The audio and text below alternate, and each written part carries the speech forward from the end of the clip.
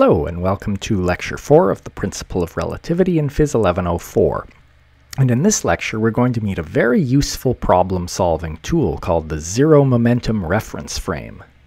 Suppose you need to keep track of the location of a crowd of people, right? And maybe they're staying together as a crowd, perhaps they're all going to a concert or something, and you're the concert organizers, so you need to make decisions about where first aid personnel and people selling t-shirts are.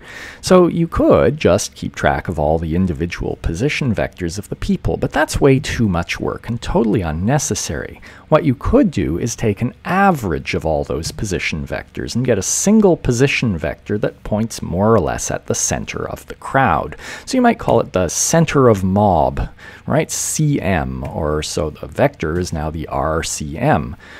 And of course, if the crowd is forced to split up to go around some sort of a barrier, you can easily end up in the situation where RCM points at a location where there's no one even close to it, but it is still identifying the middle of the crowd. And the mob moves, so the center of mob will move, and so you can define a center of mob velocity. And one thing to notice is that the center of mob's motion is going to tend to be much simpler than the motions of the individual people, because in the averaging process, the complexities of their motions will tend to cancel out. Let's apply this idea of an average position to a nice clean physical system instead of a messy complicated thing like a crowd of people. So here's a familiar collision that we've looked at before, and from the video analysis data I've pulled out the x components of position at some time, right? And we only care here about the x components of position because these carts are moving parallel to the x-axis. So let us find the x component of the, well, it's not the center of mob position. We'll talk about what we actually call it in a moment. So it's tempting just to go and do a straight average of these, but wait a second, that hardly seems fair because there are actually two carts over here, aren't there? So I'd better do XA plus, and then there are two carts here, so I'll say 2XB, and now I've just averaged positions of 3 carts, so I'd better divide by 3. And if you plug that into your calculator, you'll find that it's 0.44 meters. And for once, I kind of care about this number because there's something interesting about it. Look, it's 0.24 meters from cart A, and it's 0.12 meters from B. So it's twice as far from A, and A has half the inertia. That's interesting. So that's a clue as to what's going on here. Really, we've just done a weighted average of these positions where our weighting factor is the inertias, right? Cart A is a standard cart, and so there's the standard cart inertia. And then cart B is 2 standard carts. And then we're dividing by how many standard carts we have, which means if they hadn't been standard carts, or a ratio of 1 to 2, I could just do whatever the inertia of A is times XA, and whatever the inertia of B is, and XB, all divided by the total inertia of the system. And so this is, well, it would be nice, since it's weighted according to inertia, to call it a center of inertia position, but in fact no one will know what you mean if you say that. Everybody calls it the center of mass position, and so we'll bow to peer pressure and go with the standard usage of language and call this a center of mass position. I can have the video analysis software calculate the position of the center of mass. You can see it right there in that little green dot, and as the motion goes, you can tell that it's moving with constant velocity, even through the collision where the carts don't move with constant velocity. And you can see in the position versus time graph of the center of mass here that it's moving with constant velocity. To show you that it's important that we properly weight the average according to the inertias, here's what happens when you don't do that, so that the incorrectly calculated center of mass is just halfway between the carts. And then you can see that the center of mass does not move with constant velocity. What will work for two objects will work for any number. We just have to carry out this weighted average over all of the position vectors of all of the objects, and we can write that more compactly with a summation notation. And we've already seen that the center of mass moves with constant velocity, so just note that is much simpler than the motion of the individual objects in the system.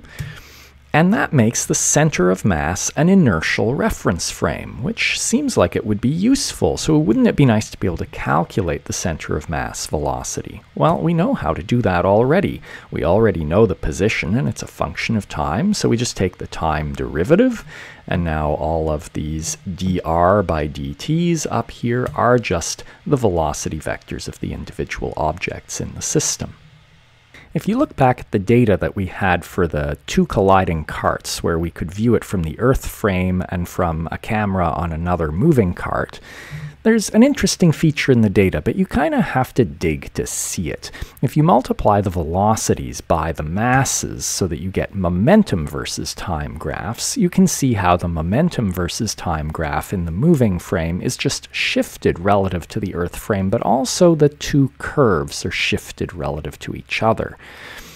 And also, if you compare the system momentum in the two, you see that the system momentum in the Earth frame was 1.25 kilogram meters per second, and in the moving frame, it comes out to 0.67 kilogram meters per second. Well, I don't care about the numbers, but notice that we can change the system momentum by looking at a different frame.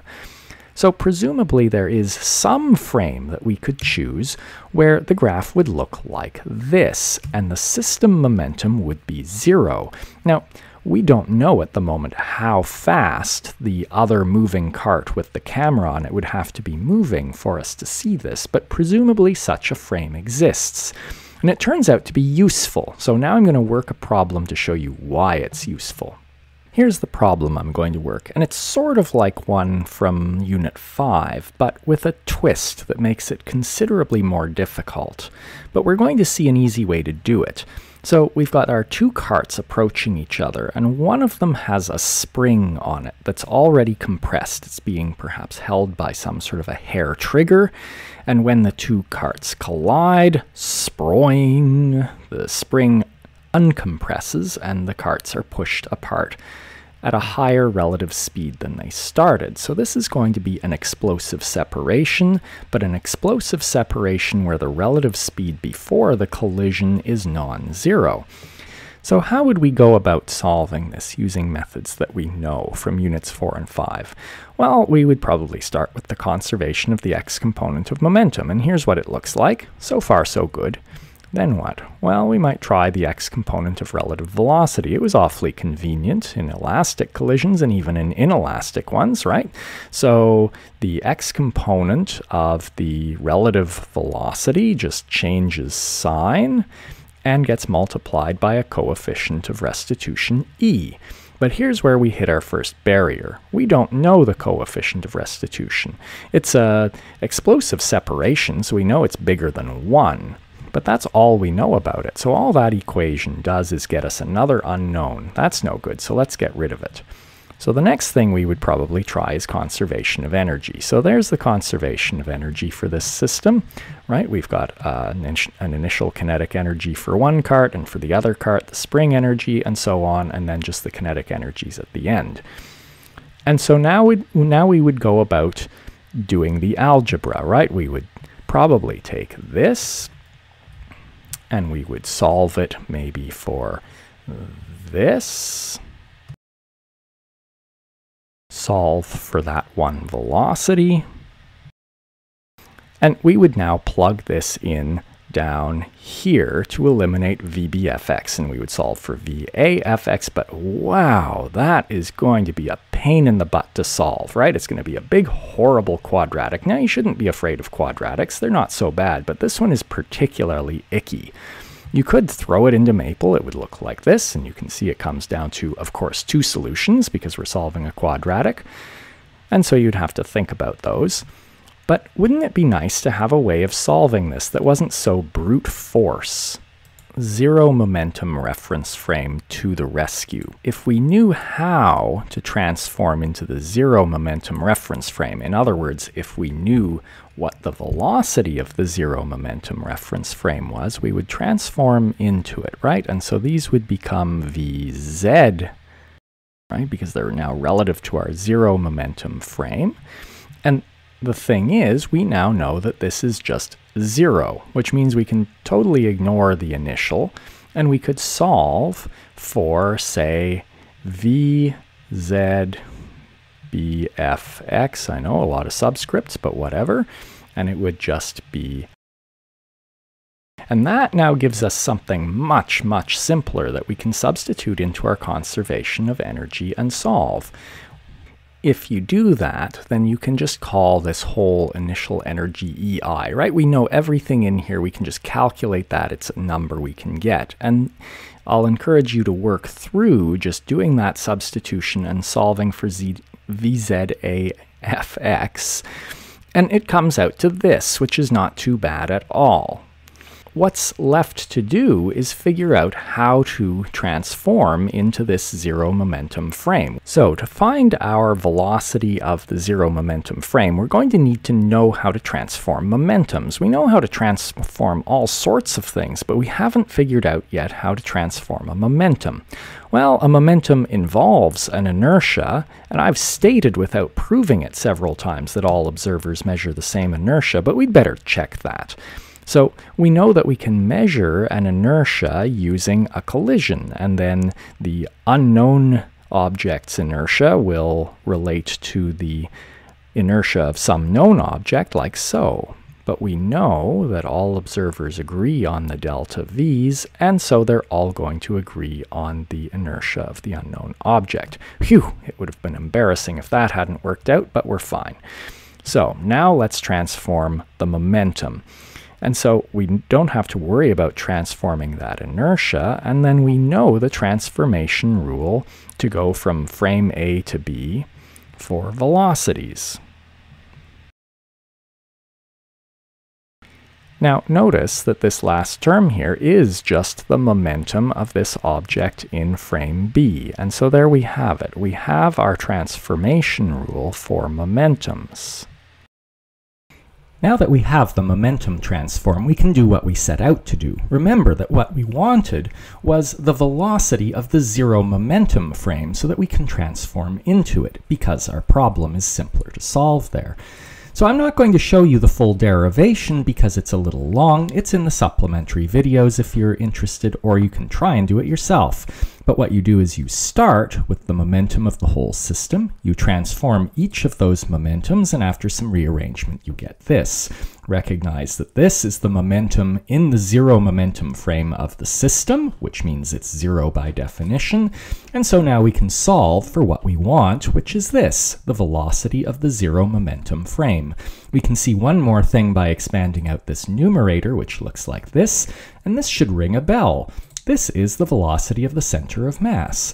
So in fact, we already knew how to find the velocity of the zero momentum frame. It's just the velocity of the center of mass. Before returning to solve the problem at last that we're working on, I want you to stop and think about the meaning of this relationship that we just found, because it shows us a reason for something we've already seen.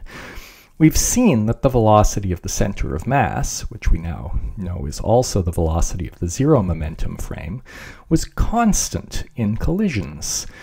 Well, is that always true? So let's think about a collision between two cars, and let's say both cars have their brakes applied throughout the collision.